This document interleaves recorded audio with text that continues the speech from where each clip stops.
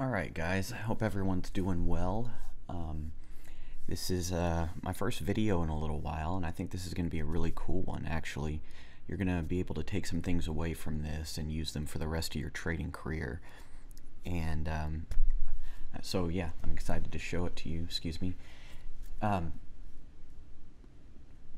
me start by saying that this channel now has over 450 subscribers. I wasn't expecting that. I mean, it's really cool. I would appreciate it if you guys join the Telegram group, because we've got some really cool people in there, and if you need to ask me any questions or talk to some of the other people, it's pretty open and it's cool. I'll put a link in the description for that. And if you want to get more clarity and do like any kind of one-on-one, you know, just spend some time together and really like get these concepts cemented in your mind, we can arrange something like that as well. That being said, I want to talk about Bitcoin volume, because I see a lot of misunderstanding or just completely ignoring volume when it comes to market speculation, and it is one of the most important things that you can look at. I value it above any indicator, because it's an actual count of how many transactions happened on the exchange at that particular time. So let me go ahead and we're going to get into ExoCharts just a little bit on this one as well. That's kind of my specialty if you're new here, but I don't go too far into it because ExoCharts is a very, very good program, or it's actually a website, but at the end of the day, it takes a long time to get good at ExoCharts, and yeah, that's where my edge lies for the most part. So I don't give a lot away, but we will be going into that a little bit today. So just yeah, bear with me here. So I have another slide before I get into the screen sharing, and I titled this one with a question: what is volume?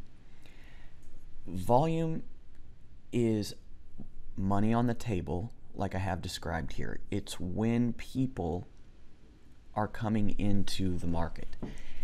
And so when you get volume coming into the market, it allows you to make more of a 3D picture of what's going on. Because if you just are looking at the candles, all that's really telling you is where price has been in your selected time frame. So if you have an hourly chart, a weekly chart, monthly chart, a 5-second chart, it's like the tail, right?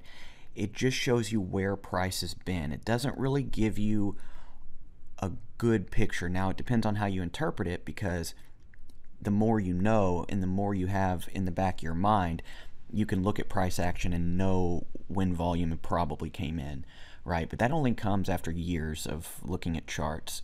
I don't use any indicators or anything like that, simply because once you've been doing this long enough, it's just like anything else. You can kind of do it, you can kind of assume, you know, what's happening for the most part.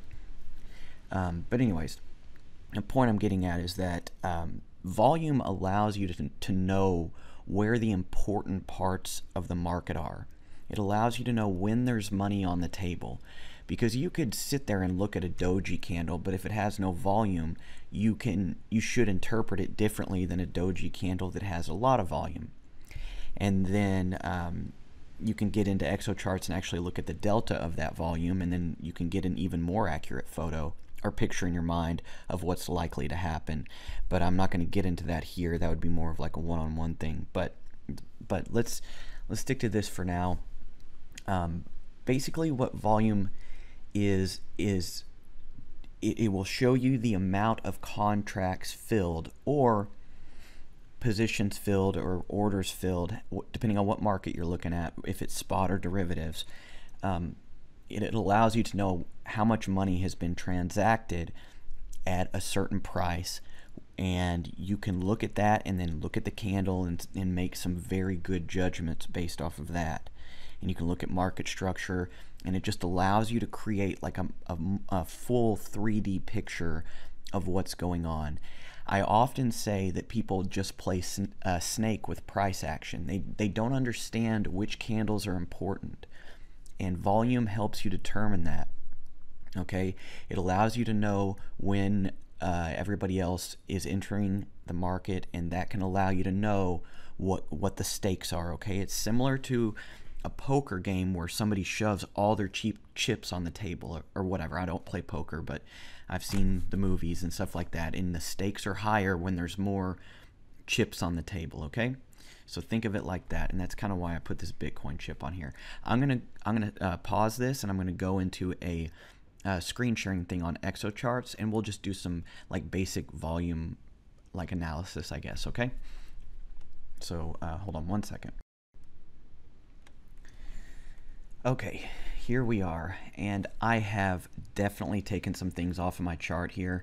This is not how I use ExoCharts all the time, but like I said earlier, I'm not in the business of giving away my secrets that took me years to learn, so I'm just doing some basic things here, and you can add this to your arsenal. Okay, so we have here, just in the footprint bar statistics tab, we only have the high volume, or the volume here, and the darker ones are when more volume enters the market. So if you're not looking at this, and you're just looking at the candles only, you're going to have a lot harder time determining where the important parts in the market are. You're just going to see the candles. Let's even take the Delta cluster off.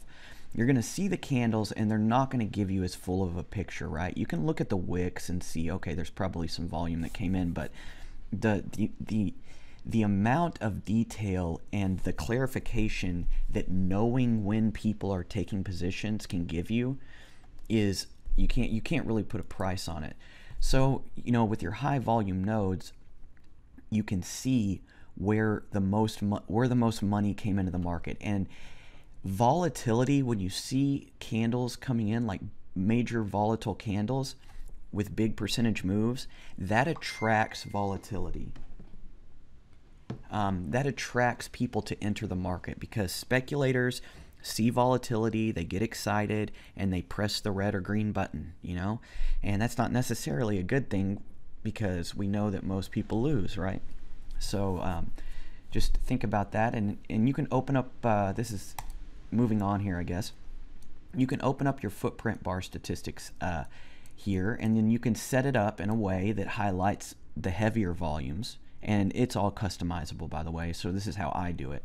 But this is what I was looking at during this part of the market. I was looking at this area as being very important, and I'm not really going to go over why or how I traded it, because, like I said, I'm sorry to keep repeating this, but there's a lot of there's a lot of tricks to this, and you can't really just give this shit away. So, but just add this stuff to your arsenal, and maybe it'll fill in a piece for you, a piece of the puzzle here. So, also, this was a very important part in the market. We got a lot of people who entered right here. We got a lot of people who entered right here. Okay. And you can determine whether those were good or bad moves for those people.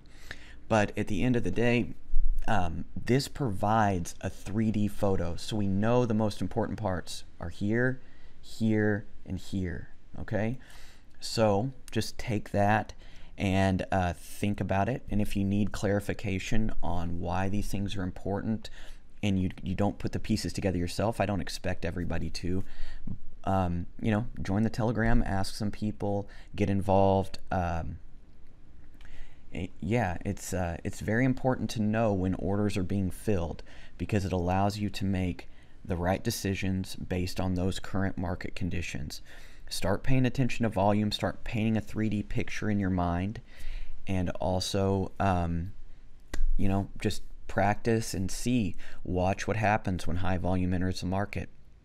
All right, and I know this video wasn't very long, but I think it's got some very important information in it, and I hope you guys have a wonderful day. Thank you for your time, and thank you for subscribing to the channel. I really appreciate it. Y'all take care.